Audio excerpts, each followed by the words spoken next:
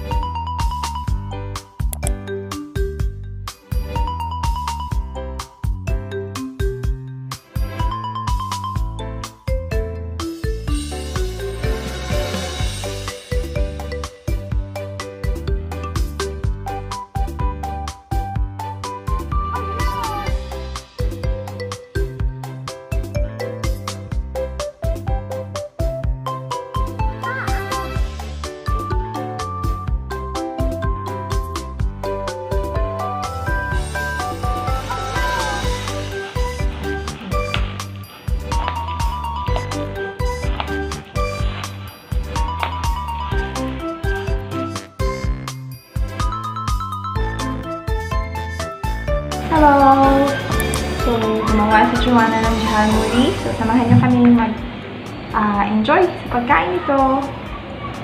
Kumusta yung inyong quarantine or stay-at-home journey ngayong pandemic? Alam ko, it can be boring, it can be depressing at times. Pero I hope na you keep your eyes on the Lord.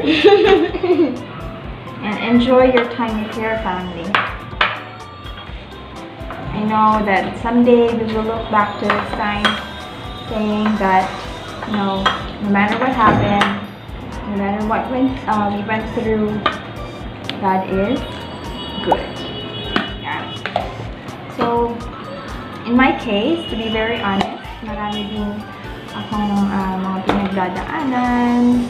There are many depressing things that I go through. Maanghang anak. Okay, wait lang ha. Parang gusto niyang uminom. So, dahil maanghang, alam niyo yung nagpaanghang, wala nga siyang chilies eh. Ang nagpaanghang dito ay yung sibuyas.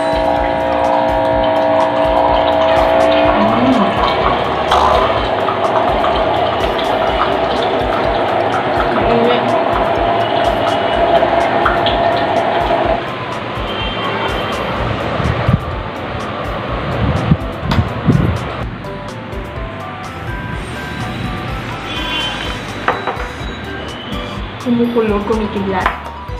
Kumusta yung panahon dyan?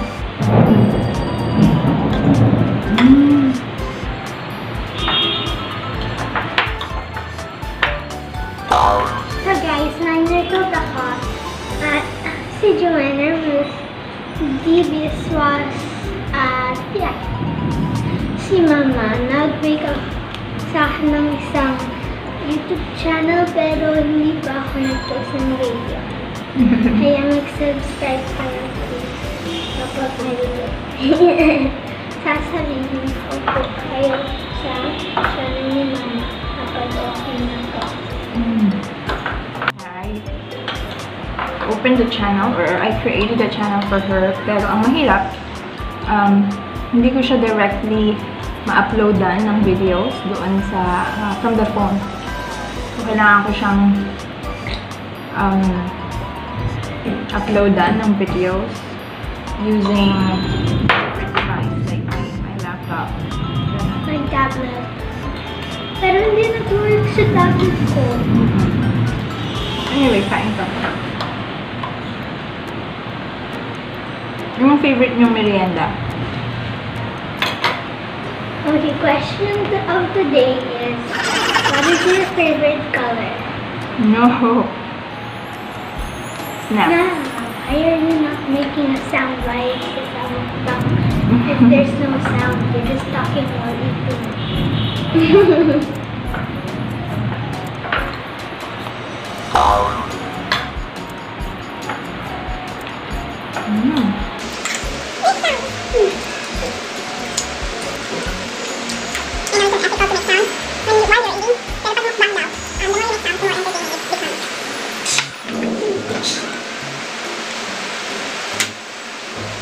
Siya pa, Joanna? Aha.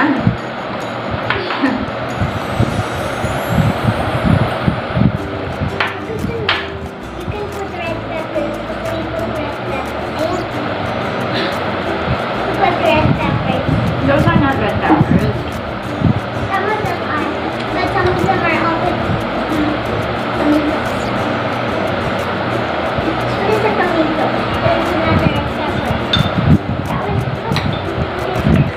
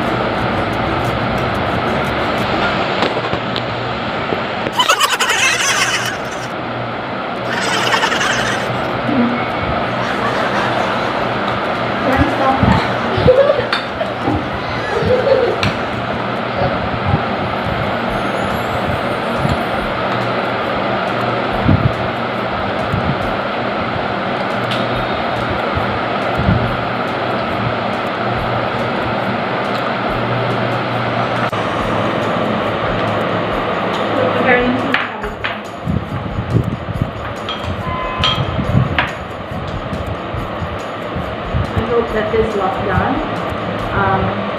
has drawn you closer to God and has pushed you to grow a deeper relationship with Him. And hopefully in one of my videos I would share with you, or I can share with you, how I came to know God at paano nabago nito yung aking buhay. So, sana mapanood niyo yung video na yun kasi kung bakit ganito ako or bakit ganito na lang yung utang na loob ko sa Diyos. Kasi nga sa nangyari sa aking buhay. So, I will share that with you in the near future. Hopefully, you can watch it.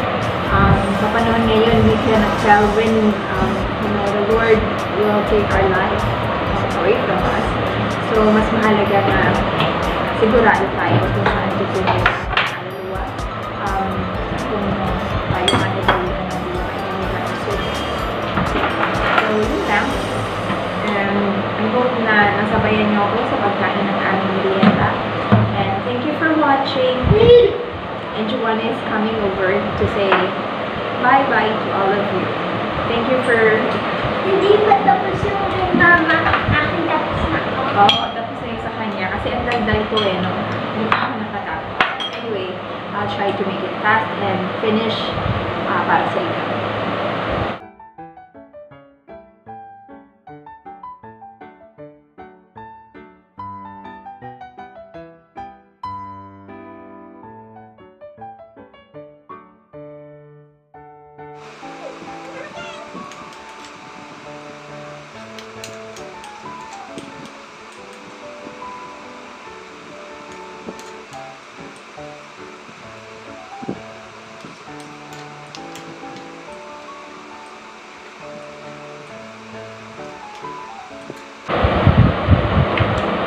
Watching.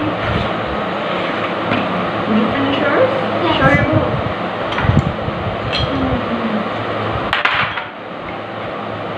Bye. Please don't forget to subscribe to our channel. Being my Jesus channel. Say fast, Mom. Bye. Say bye.